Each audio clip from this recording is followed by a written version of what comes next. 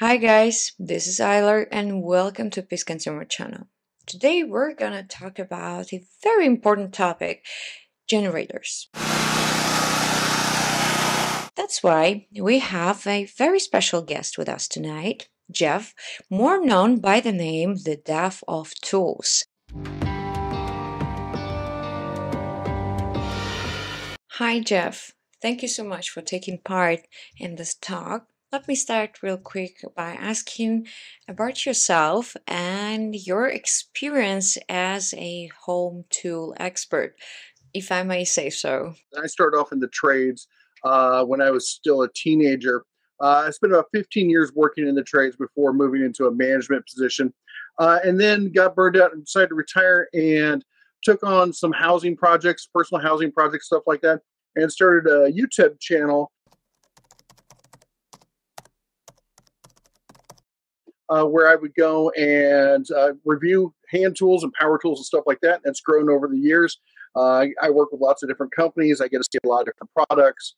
And also on the road, we travel a good bit. So we do a lot of home power, mobile power in the RV kind of stuff. So we've got a lot of different topics that we cover. So let's get closer to the topic. What type of generator is best for home use and why? Every tool has the right job. There's a right job for the right tool for the right job. And with generators specifically, we're talking, let's say, gas generators.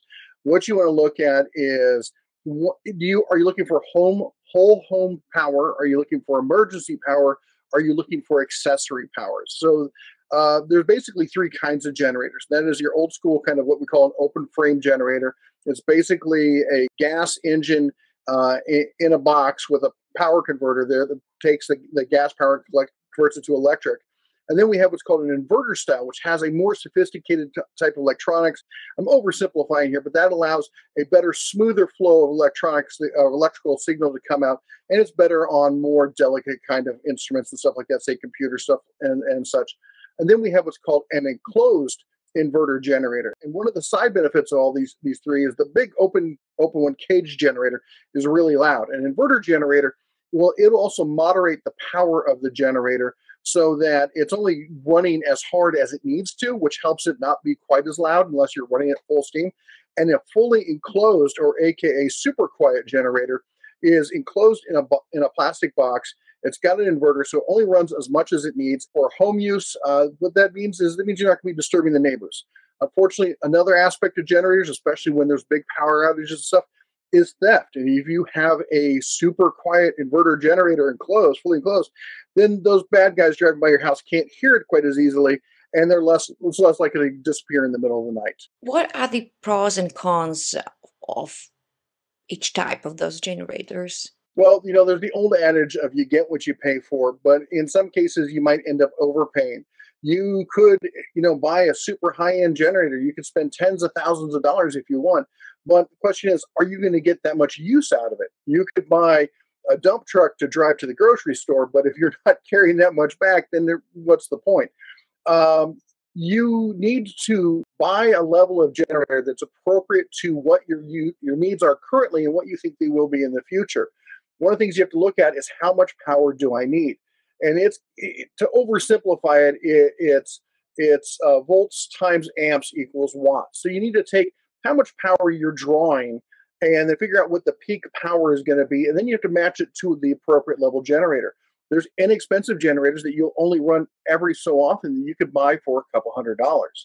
You can get a whole home generator, the one we use. We have a fairly small home in Montana where we get frequent power outs in the winter, but it runs about $2,000 and puts out about 9,000 watts. It's a super quiet style. So you're going to pay more for the super quiet. You're going to pay more for other features.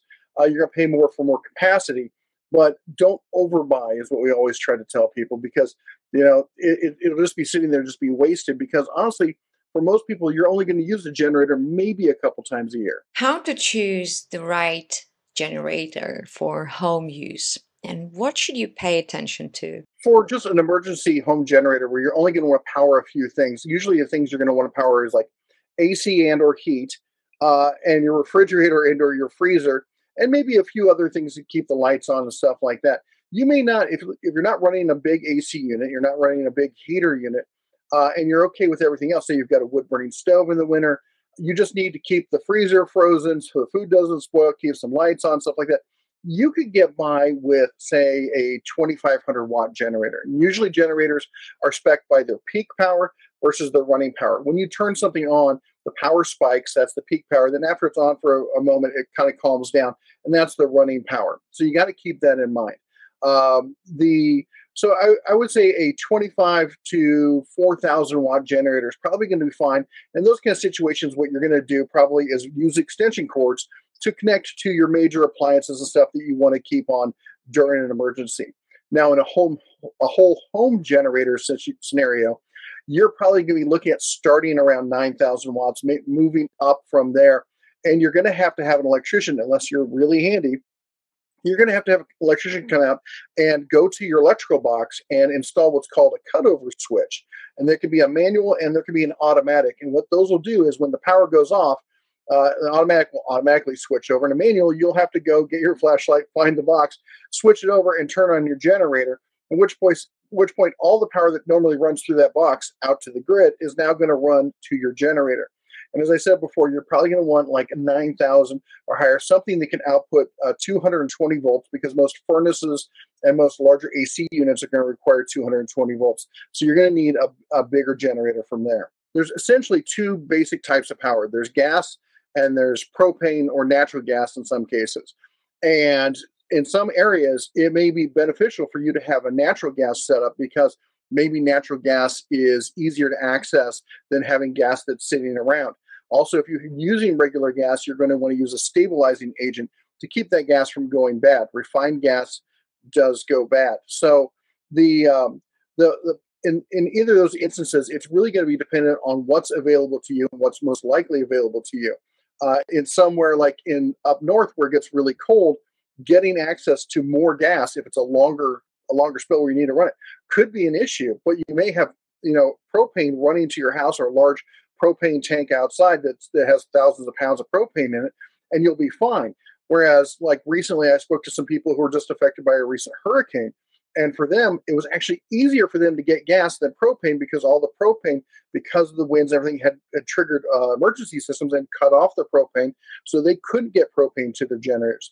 Always remember, though, that if you do run on propane, you're going to lose about 15 to 20% in power. So you're going to need a slightly bigger generator for the same amount of power that you would get from gas. Yeah, so let's get to the numbers. What are the prices for generators? I think from your basic emergency generator, that you're going to be looking at a price probably around the $300 to $500 range.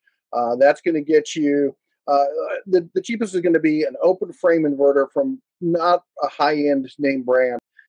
And you're going to run about $400 in that kind of situation.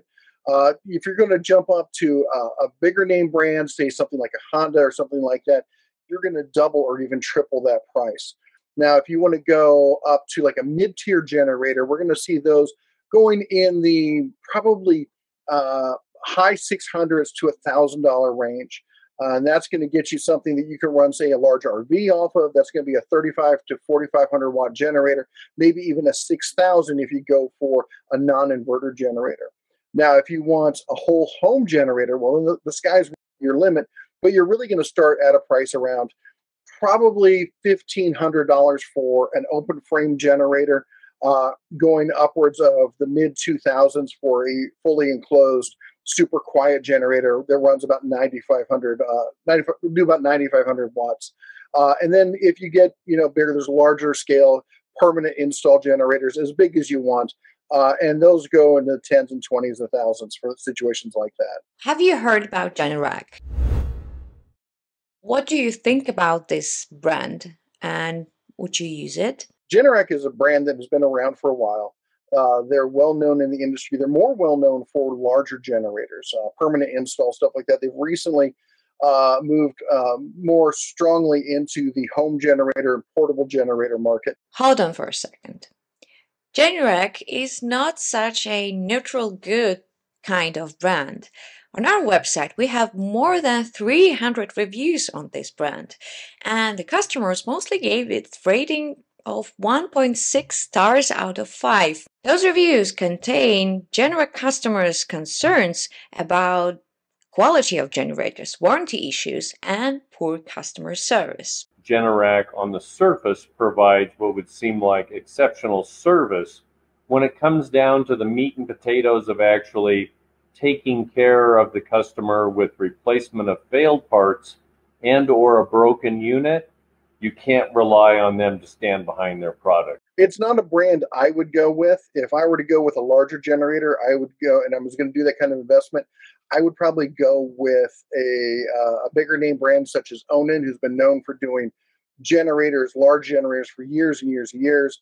For smaller generators, a portable generator, I would probably go with either a Harbor Freight if I was on a budget, or a Honda if I wanted something that was really, really bulletproof.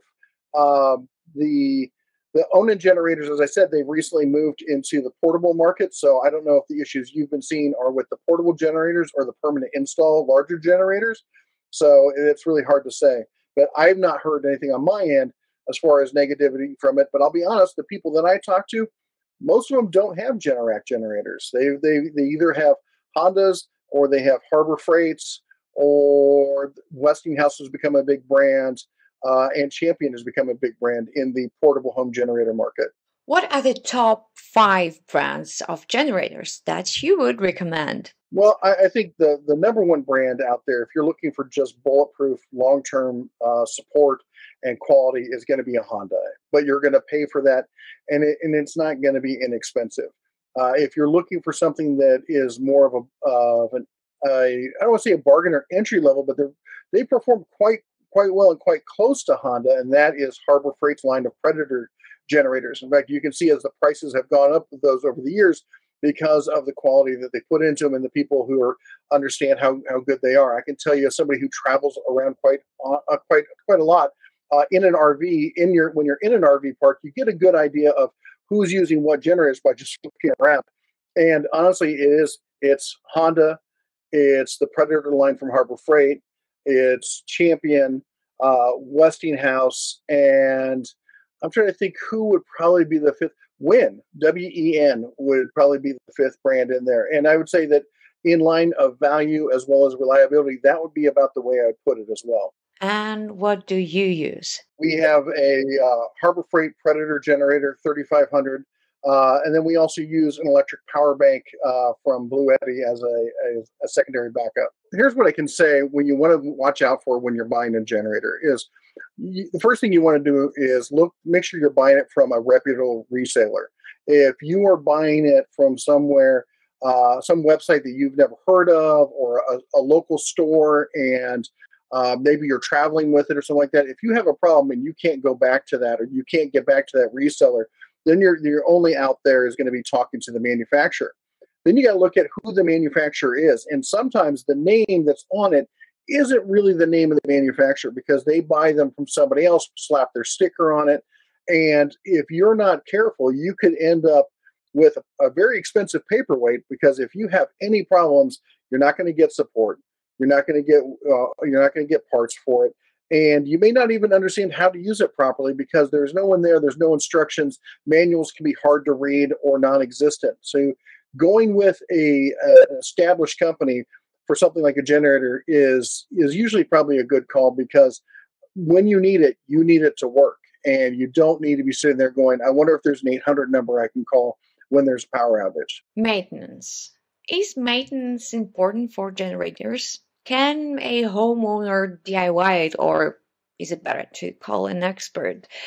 And how much would it cost? Well, I think there's basically two levels here. If you've got a portable generator, or and that's up to like the 10 to 12, as long as it's not a permanently installed kind of generator, most maintenance can be done yourself, and it's actually fairly easy.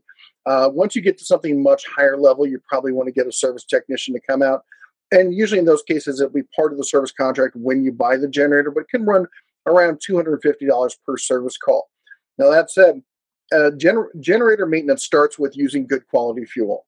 You want to use good quality non-ethanol fuel, and you want to have a stabilizer in it, because quite often you can fill up a generator, run it, and not quite run it dry, or even only use half the tank. You never know when the power is going to come back on. And in which case that gas can sit in that generator for a good amount of time. And gasoline can go bad. So make sure that you get a good quality stabilizer in your fuel. You mix it properly and on all that. Another thing is use a good quality oil and use the type of oil that is appropriate for your environment. If your generator is most likely, say, like we're from Montana, it's going to be used in the cold in the middle of winter. You're not going to want a super thick oil. Now, what if your generator is used down someplace like Las Vegas, somewhere it gets hot and your power goes out during the summer? You're going to be running air conditioning and whatnot. You're going to want a thinner oil in that. So make sure you're using the appropriate kind of oil, and you're going to change it probably at least once a year at the very least. You're going to want to check your fuel filters, and you're going to want to do a visual inspection. And every so often, you're going to want to check your spark plugs and such. A good idea is to keep a notepad with the hours that you've run and when the last time you inspected each item on your generator. Each generator should come with a manual that tells you about the different kind of maintenance that's required for that. And I try to be very spot on about that because, again, this is a tool that you may not use all the time, but when you need it, you really need it. And you don't want maintenance to be the one thing that lets you down. Is it safe to use a generator? Just remember when you're using a generator that you're dealing with two factors. You're dealing with a gasoline engine that has emissions, and secondly, you're dealing with a high power output device. So first of all, with a generator, they are going to put out carbon monoxide. I believe that's correct, and you want to make sure that's nowhere near your home. Don't run a generator in your house. Don't run it in your garage. Don't even run it backed up against your house near the eaves of your house, because houses breathe, and that can actually suck the exhaust into the house. And whole families, unfortunately, have died due to exposure from the exhaust fumes from a running generator. You want to make sure a generator is a good distance, and they usually list a safe distance that you need to be away from your home. So you make sure that it helps with the noise and it helps with the exhaust and keeps that away from you and your family.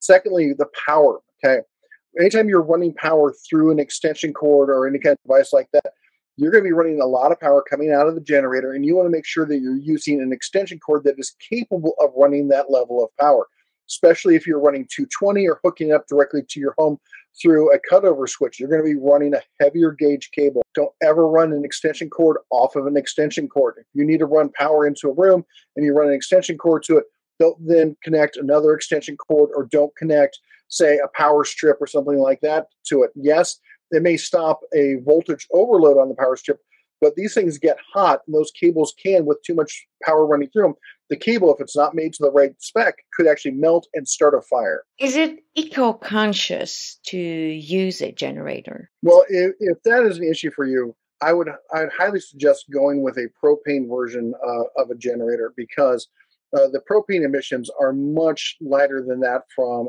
a gasoline or even a diesel generator. And yes, there are diesel generators out there, but you usually only see those in industrial applications. That said, just remember that this is being used usually as an emergency device or a short-term device. So be conscious of when and where you're using it. That's the other thing. Be aware of who else may be around you. If you're using this, you're going to the park or something to take a generator with you, be aware of who else is around you and where your exhaust might be going, and whether there's kids or children or families and stuff that could be affected. But at the end of the day, it's a personal choice as to, how much of an impact or how much of a footprint is this going to put on the environment, and what are my needs in the moment. That's honestly why we choose to use an electric backup as an accessory. So we have a battery backup that we can use, and then only once that's depleted do we then convert over to use the gas generator at home. In what cases generator is the best solution from all sides? I mean, generator, is it a necessity or an excess? Well, we think of them as supporting life support kind of situations.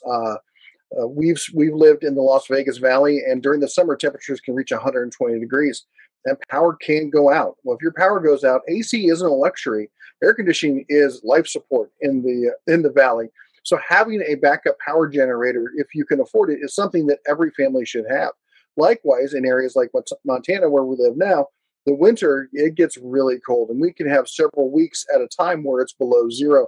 And as such, being able to run heaters and stuff is important. Even if you can't run your home furnace, if you can at least run some small, like say, ceramic space heater, something like that, something that's safe, something that's not going to put off any emissions, and something that's going to keep your family warm and comfortable through the winter season in times of emergency. Those to us are the two most important scenarios where a generator isn't something that's just nice to have. It's something that's a necessity. Well, Jeff, thank you for taking part in this interview and sharing your piece of knowledge with me and our audiences. I'm sure that our audiences have learned a lot from this video. Well, that's all for today.